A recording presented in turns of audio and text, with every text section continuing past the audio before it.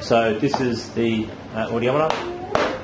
When you open it, you'll find your interface box with all your connections, your headphones. That's your connection. That's your response switch for the person doing tests, and that's your connection with the computer and your software. So those things will all be there for you. Okay, so connecting it up is pretty straightforward. Your headphones, you just pop that in here. Your response switch for the response is just here, and your connection to the PC is just here. And this is powered by the USB, so once you pop it in the computer, it powers the unit.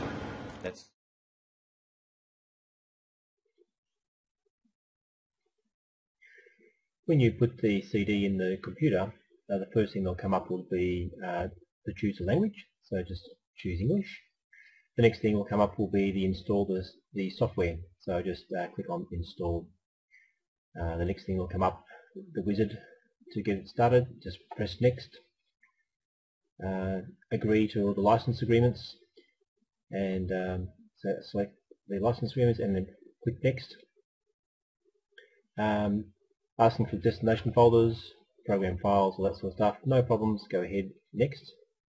It's going to say it's installing that for all users, so go next. Steady, ready to start, so away it goes. It only takes a couple of minutes at the most to load the software.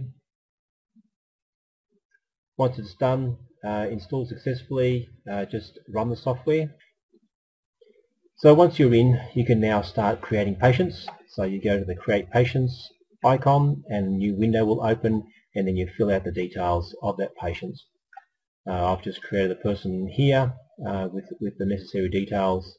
The optional stuff, again, it's up to you whether you want to do more information, but you can put the annual hearing test, the company they work for, all that sort of stuff. Once you've got that all in, you can now click on to do a test, and it will come up here. So the details of the patient is all in there. I've created the automatic testing, so I will then launch the test, so test launch. And as the launching is going on, it'll show you the response time that the patient gave based on hearing the sounds. As the whole test goes on, they will respond based on what they hear, and once complete and you're happy with it, just save the audiogram, press OK. You've got the option once you press the OK to put more notes in if you felt necessary, and that will come up in the report. And once you can then select the to print option, and that will actually show the report that's there. And then you can either print that or you can save that as a PDF document. In the settings, you can make a lot of changes. One of the things that a lot of people ask for is restrictions in the types of frequencies that are being tested.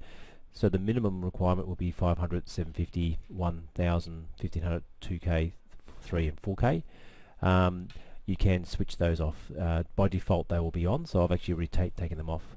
And the types of diagnostic, you've got normal or Hughson Westlake. Hughson Westlake is one of the preferred styles, so I've selected that.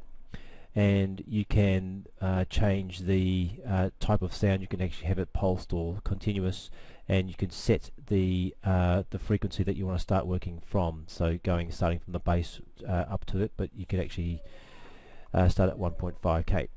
So just making sure they're all okay. That's for your standard and automatic tests, and you've got manual tests. You've got settings there as well. Scenario settings. You can make all those sort of adjustments quite easily.